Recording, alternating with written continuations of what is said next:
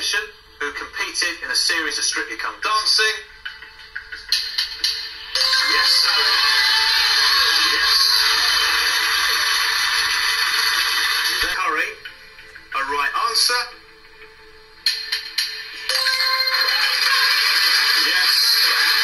Ford Conservative MP competed in 2011. One answer from winning £10,000 for your charity. The impossible answers, you're pretty sure you've avoided? Well, it's impossible. Sarah Palin, obviously massively Republican over in America. Al Gore, Democrat. Julia Gillard, that's my worry.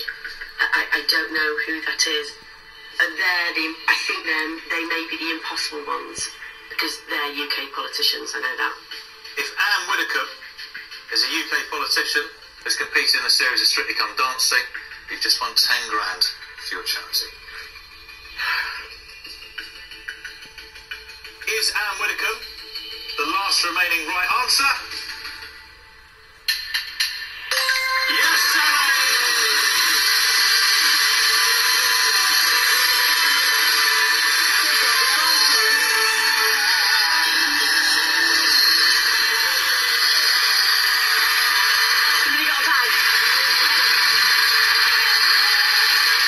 Guaranteed, you think, of the prize pot? If they played it at the Wembley Live Aid concert, you've just won £10,000 for your charity.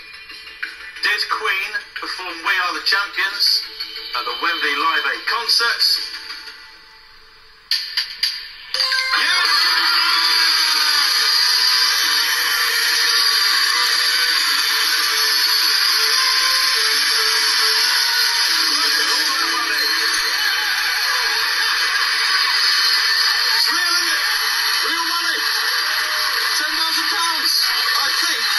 Talking through the other Queen songs as well, can't you?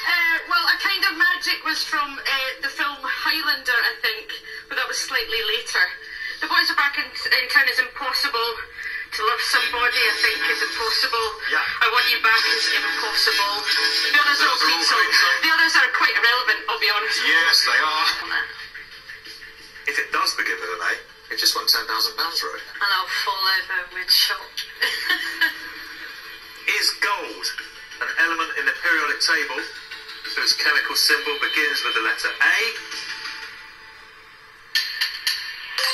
It is!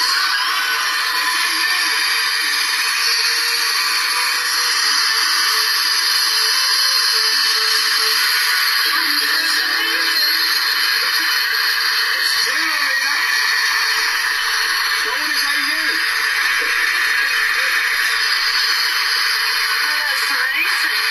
Henry III, a right answer.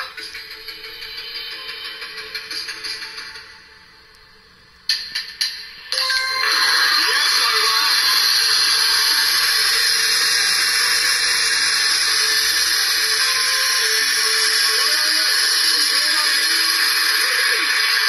Wow.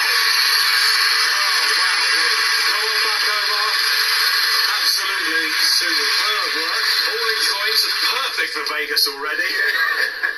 Clear up the rest of the board for me, just for fun. What are the impossible answers? John II, Richard IV, Mary III. Absolutely right. And you said you thought that Henry VIII ruled for about 37 years. It was exactly 37 years. Very, very impressive stuff, Omar.